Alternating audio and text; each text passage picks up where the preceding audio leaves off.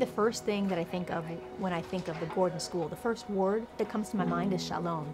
And shalom doesn't only mean hello and goodbye and peace, but it means wholeness and fullness. And I think that when you're part of this community, you learn what it means to be a whole person. You learn what it means to be a part of a whole community.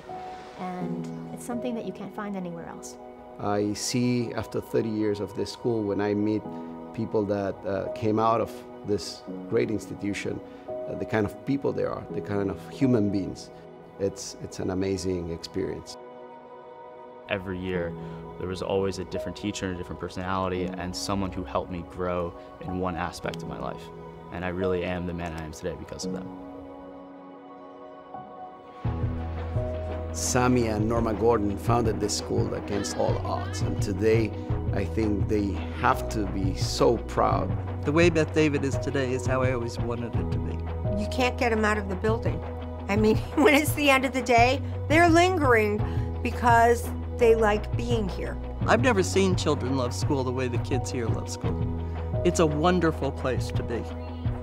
Our teachers spend the time really understanding each child and really figuring out what is going to spark their interest, what's going to make them come alive, how are they going to get this and find the relevance. Every student here learns differently, and we want every child to feel good about themselves and confident and grow socially, emotionally, as well as academically. Beginning in the early childhood and throughout our day school, we present experiences to the children so that we can foster the best way that they can possibly learn. There's really just an innate love of learning. It's an inviting atmosphere, it's friendly, it's warm. It's just a wonderful place to be. Years after the original foundation of the school, we created the Tikvah Center for kids in the spectrum of autism.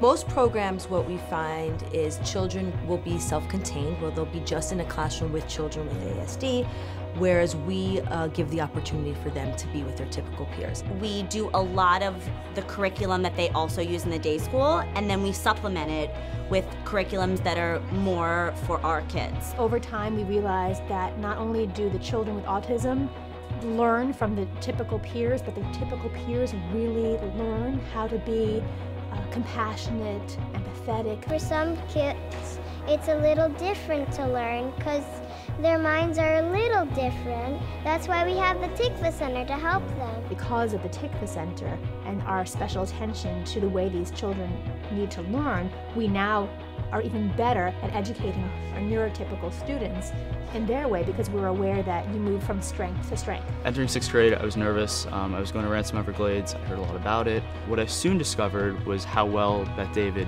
prepared me for my new life in middle school and eventually high school. It really just gave me the confidence to be the best student I could be, so I entirely credit my success throughout Ransom Everglades and now at Penn to my initial time with Beth David. The concepts of Judaism really are concepts of humanity, and it helps us be a stronger place for learning.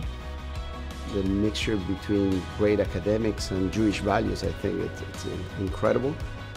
My dream really is to be able to have my children come to the Gordon School at Beth David so they can receive the same fantastic education that I did. We're very lucky to have this place.